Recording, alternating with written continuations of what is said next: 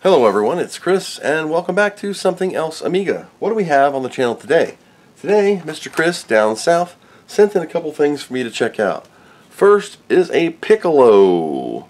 It's a RTG graphics card, Zorro 2, Zorro 3, made in Germany by, I'm not even saying that first name. Helfrich is the last name, but there is the creator's name right there.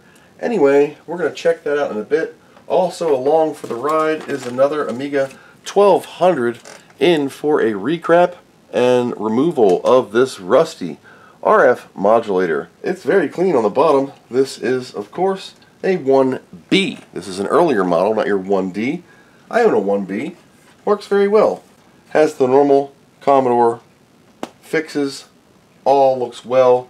Caps are a little crusty, and we have a new self-supplied kit from amigastore.eu that we will be using, the owner provided for that. Get the soldering station down here, and then we'll go over a preliminary fire-up just to make sure this thing is functional. Know what I'm getting into, just in case any repairs need to be first. So new power supply, fire up the inverter. No power, no sun. There we go. Alright, now let's see what we get. Turning it on. No floppy drive, so we're going to have a boot delay. Devoom TV pops on, so I'm getting a video signal to the monitor at least. We should see nothing for about 20 to 30 seconds. These are 3.0 ROMs, so they're going to take a few minutes. There we go. And you can see here, it looks kind of dim, right? Very dim, actually. So we're going to compare that after the recap. So you can see here, as we zoom in close, see these lines? Well, a lot of times, that isn't anything bad. What happens is, this is an NTSC monitor. And I'm going to bet, if I look at this crystal, she's a PAL unit. Exactly. 28.37516 megahertz. And that's why we have a weird display on here. Well, that's NTSC-ish on a PAL Amiga through software. It is still the wrong frequency on my end. Now, that doesn't mean it's not working. It's working really well, but we're going to see if we can clean these lines up a little bit. See that crap? Now, it looks clear, right? It looks great from here. So, I'm going to get the recap started. Cut all these off Lorena style. You know how it works. If you haven't seen my Lorena Bobbitt method of removing capacitors, it involves clipping the cap off with a pair of snips, aka Lorena Bobbitt, picking off the aluminum base and plastic rubber gasket, then again snipping the two nubs that are left over from the legs, removing the final piece of plastic, cleaning, debraiding, and fluxing, washing it down after you debraid the final legs that are sticking up.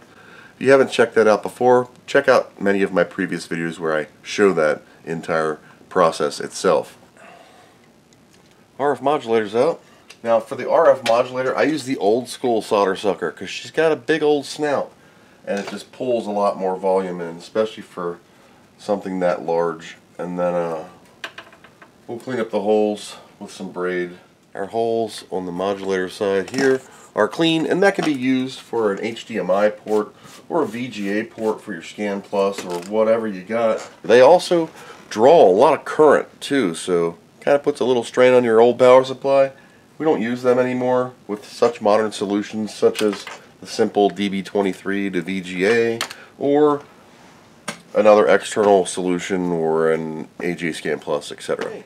Caps are cut out. We actually have some moisture underneath the video and audio circuit. Now these are just with the legs removed. You can see a little bit of moisture around some spots in the center of the caps, maybe. So I'm going to flux and debraid what is left of those legs, and then we'll come back for another inspection. Okay. It's been like 10 or 15 minutes, and as you can see, all of the legs came out clean. And CN460 here, third one ever. We don't ever put a cap on there. So I'm still working my way through. I only done the video and audio section so far, and the one on the PCM. CIA, I took all the through holes out, and we'll replace all those. And she was actually a little crusty underneath. This is like my 12th Q-tip. I ripped through those. So there's a total of 18 caps we got to clean up and get back to it. Alright, just like that, all the caps are off. So the cap kit here from amigastore.eu comes with, all the caps for a 1200, reference 1399 according to them. I read a marker on them, 100, and then 47, 22, 10. You get the two 1000s right here. They're Nichicons, but these guys are NHG, and they got pre-weirdo legs, so keep an eye on your negative bar there to know which way you're going. Just like that, 18 new red dots. I had a heck of a time with this one back here. I kind of bumped into that a little bit, so gotta kind of get that scuzz mark out. Even with a fine tip, only stabbed myself one time reaching for the poker. Everything came out very clean. Now let's hook it up just like that. Boom, there we go. Now she's still a Pal Amiga on an NTSC display, so I get rasterization lines like you wouldn't believe. So there's NTSC boot. She's a wider screen on an NTSC monitor. Anyway, I don't have the vertical lines across it because we're using an HDMI SCART connector. It's not the best. Let's hit the PAL NTSC button and see if it straightens up a little bit. No. PAL. Or PAL. We can't even shoot this to NTSC. It's just like, no. This box produces some weird snow on the screen. It's just this box because it doesn't do it with the regular video. I think this box is screwed up. Yeah, my SCART cable's about had it. Let me hold it with my hand. I think that's the problem. There we go. If I don't bump it, it's nice and clear.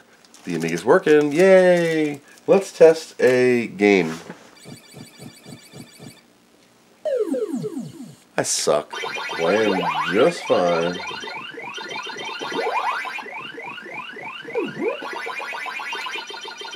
I'm dead.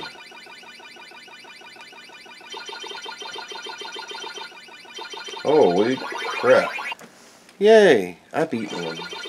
Okay, so she's working. Everything's groovy. Video's a little bit janky on my display because she's a PAL unit. But everything is cool. And another Amiga has been repaired, recapped, and can live on again. So this is another Amiga 1200 from the old Eurozone. And she's looking good. We're going to get this shipped back to the owner pronto. Thank you guys for coming along on this super fast Amiga repair. Stay tuned for more updates in the future. Thank you guys for watching. And as always, I hope you learned something.